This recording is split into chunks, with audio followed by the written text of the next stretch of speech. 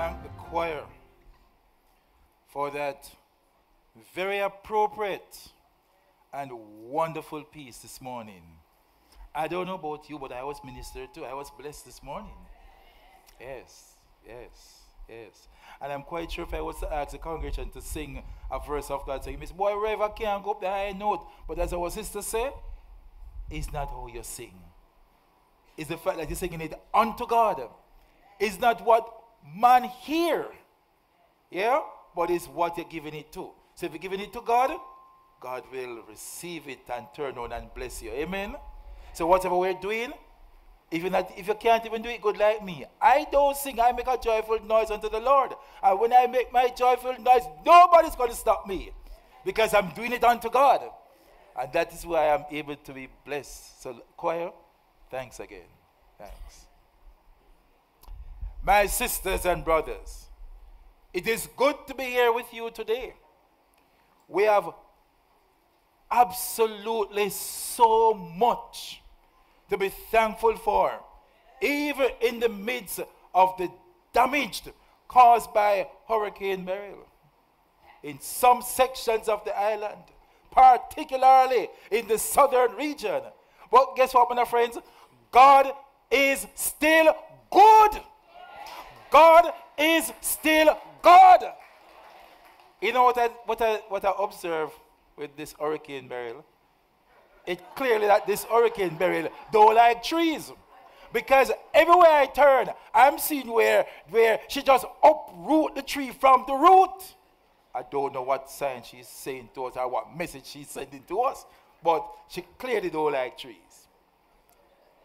We have completed our series on As for me and my house, we will. And we'll now turn our attention to a new topic, the Beatitudes of a godly life. And this morning, I will share with you under the sub-theme, Blessed are those who... No, I'm not hearing you. I'm not hearing your church. Blessed are those who trust God. So it is my hope that the word this morning will strengthen us as we reflect together. Let us pray. Loving God, let us now forget about everything and focus on you. Even those online watching, help them, oh God, to be so disciplined that they sit before you now and listen to your word. We pray, oh God, that after hearing your word, we'll put it to action. Let the words of my mouth, the meditations of all our hearts be acceptable in your sight, O God, our strength and our Redeemer. Amen. So I have a question for you. What do you think is the most challenging or disobeyed verse in the Bible? What do you think is the most challenging or disobeyed verse in the Bible? You can think about it. While I have no scientific proof, I believe it is Proverbs chapter 3, verses 5 and 6, written by Solomon, said to have been the wisest man. It says, trust in the Lord with all your heart and lean not on your own understanding. In all your ways, submit to him, and he will make your paths straight. Why do I say it may be the most challenging to live by? It is because in communicating with people on a regular basis, doubts and fear surface a lot, especially against the background of the harsh economic realities they face, which I do understand. But it caused me, friends, to wonder. Trust. This 5-letter word is a powerful word. Where do you place your trust? Perhaps in yourself or other people, things, or situations. Think about it. We jump into our cars or the public transportation and trust it to take us to our destination safely. We sit on a chair, even on these seats, as we come into the sanctuary with much thought about their ability to support us. We trust others who say they have our backs, or we trust man-made systems for one thing or another. Yet, we don't trust our Creator, despite being told to do so. If we did, we certainly would not experience anxieties, frustrations, worry, or apprehensions. Have you ever thought about it? Yes. We may say it's human nature, but trusting God is the cornerstone, my friends, of our faith. It is through this trust that we find peace. It is through this trust that we find strength. It is through this trust that we find direction. Trusting God is easy when you can see how everything is going out to work out. When you have a secure job, when you have money in the bank, all the bills paid, your marriage is going well, your children are all serving the Lord, you are in a good health, and everything is just going so great. You are living on the mountaintop. If you want to be completely honest, friends, during these times, it doesn't take a lot to trust God. The challenge to trust God comes when life happens and you go from the mountaintop of joy in the valley of despair. How do you trust in the Lord when you don't know what to do? How do you trust in the Lord when you are not sure how you will pay your next bill or put food on the table? When your job is unsteady or non-existent? When your marriage is falling apart and when your children have turned their back on the faith you instilled in them?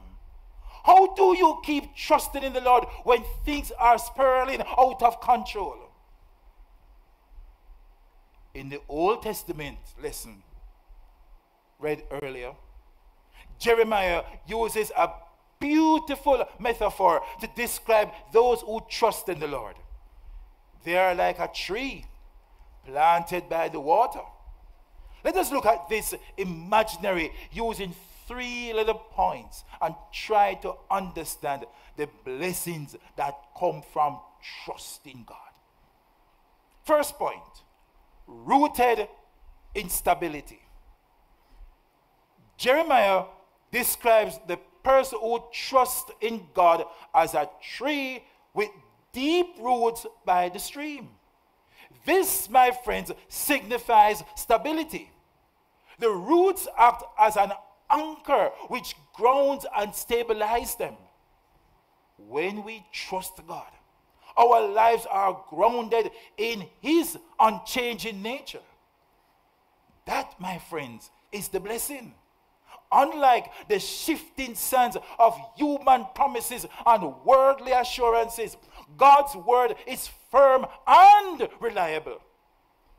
When our roots are deep in God's word, we can withstand the storms, any storms of life.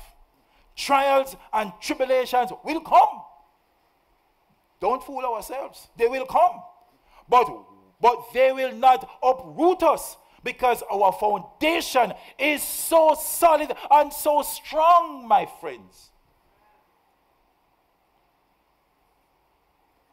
What shapes your thinking shapes your life.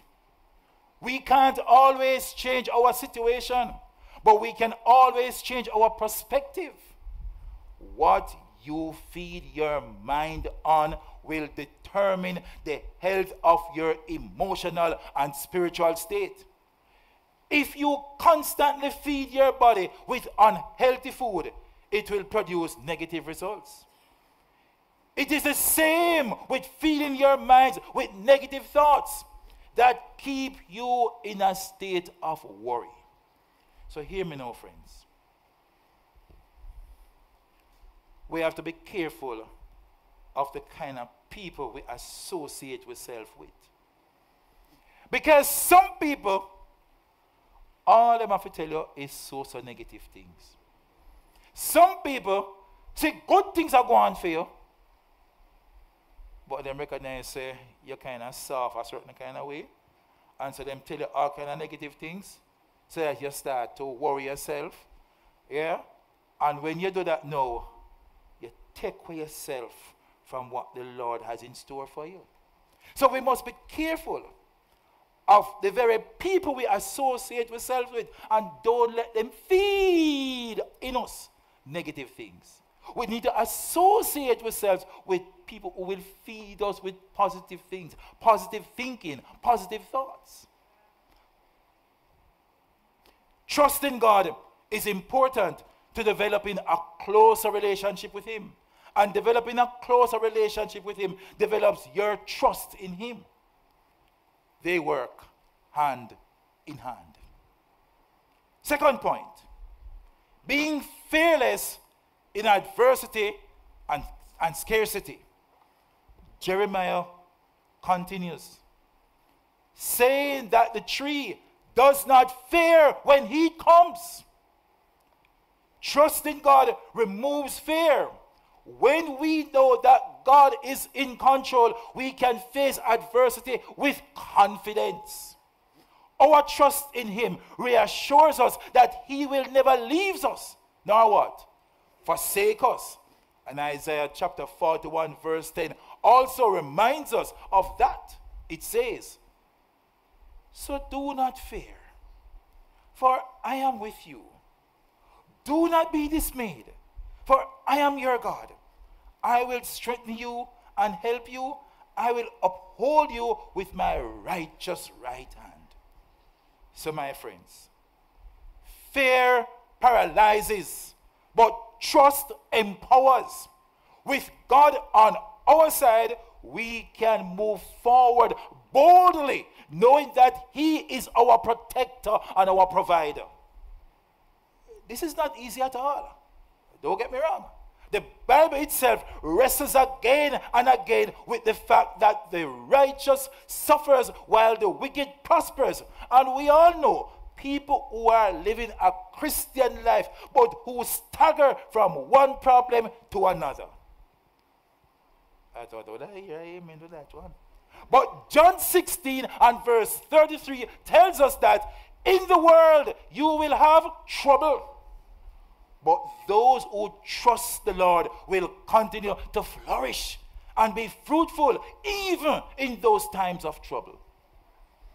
Because we need to understand, friends, the fact that you are a child of God, when you're going through your troubles and you can't see the other end, God is there with you.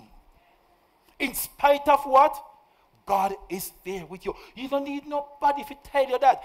God is there with you. And He will take you through it. That is why you need praying people around you. Because when you have praying people around you, let me tell you something, man. It helps you to deal with those challenges in a better way. Fear may come and anxiety may linger, but abundant life, my friends, is guaranteed. The key is to keep trusting the Lord with all your heart. Do not become self-reliant, independent, autonomous, or prideful and ignore God. He is the giver of all good gifts, and He can remove them. Our spiritual goal is to obtain God's blessing. So we must guard ourselves against this kind of self-sufficient thinking that could lead to quite the opposite.